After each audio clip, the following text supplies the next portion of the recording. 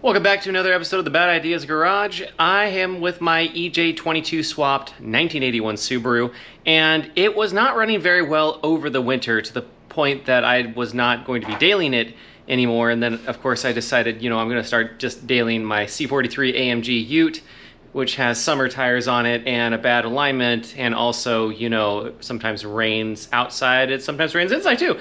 So decided that I should probably go back to this, and then I just ended up fixing my wife's CX-5. I'll put a link in the description below.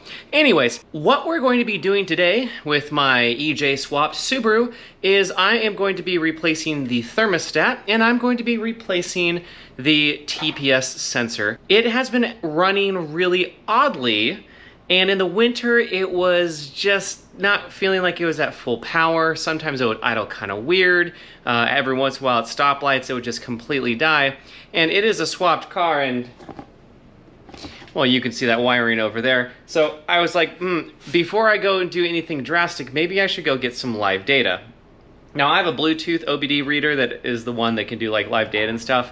And that wasn't really cutting it, so I went over to my buddy Daniel's house. Daniel has a really fancy OBD reader, and while we were driving, we noticed that the temperature, even on a hot summer day here in Oregon, we were barely getting to like 170.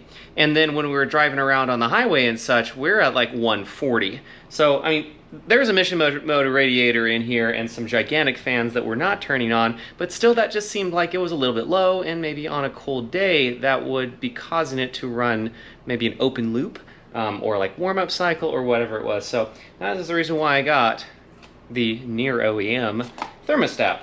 It's actually not hard to replace, it's just kind of a pain in the butt because the thermostat on this is actually down on this side of the engine where the lower radiator hose goes into the block.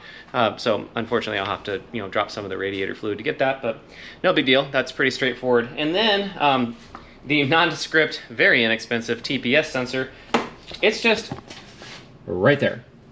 There is a plug, and I think there's just two of these Phillips screwed overhead. The reason why we're replacing that is because on the OBD reader, at full throttle, it was only reporting 55% and like 60% engine load, and throttle positioning sensor was only at 55%. So right here, I'll show you.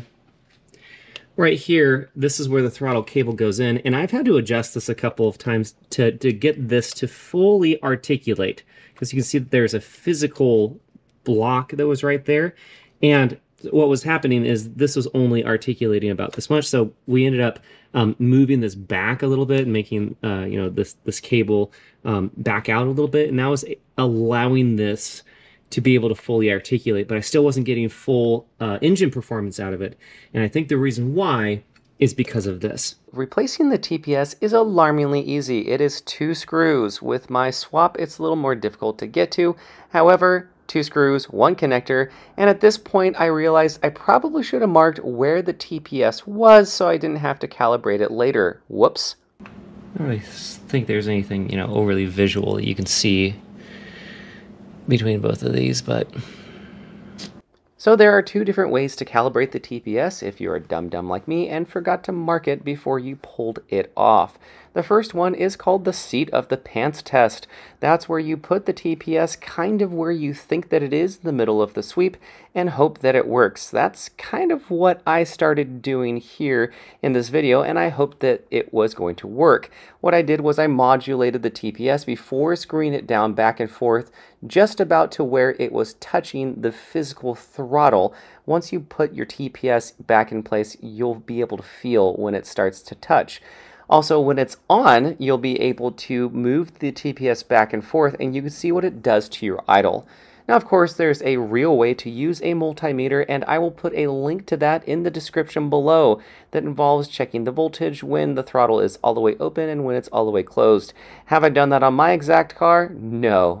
Why would I do that? It's because it runs way better than what it used to, and even better, the random times that I used to come to a stoplight and it would just turn off on me, or whether it was hot or cold or whatever it was, yeah, it doesn't do that anymore, and it starts on the first fire every single time. So my TPS was definitely bad. I still want to do a calibration at some point, but that is a tomorrow problem. So I'm going to be replacing this thermostat in my 1981 Subaru with an EJ swap in it. So this is an EJ22. I took off my skid plate, and it is just right up there. There we go. Now I have a light. So it is just, yeah, it's just right there. So 210 mils, and yeah, I got my little catch pan here to catch the coolant. Here we go.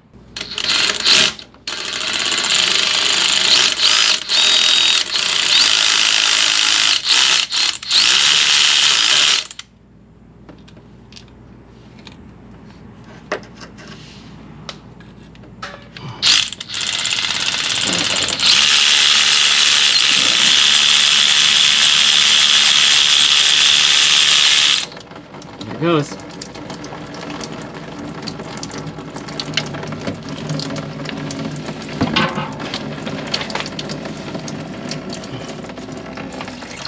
So I let a little bit of this out.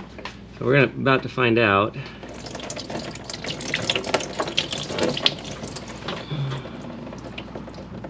Okay, so there is a thermostat that's there, and I can see where the aligning tabs are. So basically it goes in just like that. So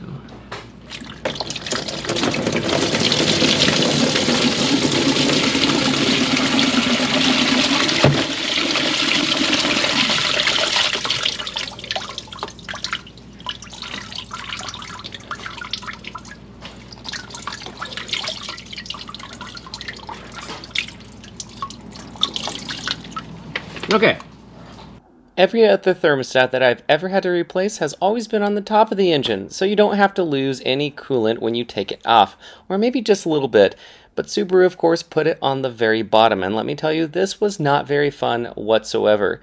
Now, you can see in the video that if you're really quick about it and you see where the alignment of the old thermostat is, you can actually pull it out and put it back in really quickly without losing any coolant at all.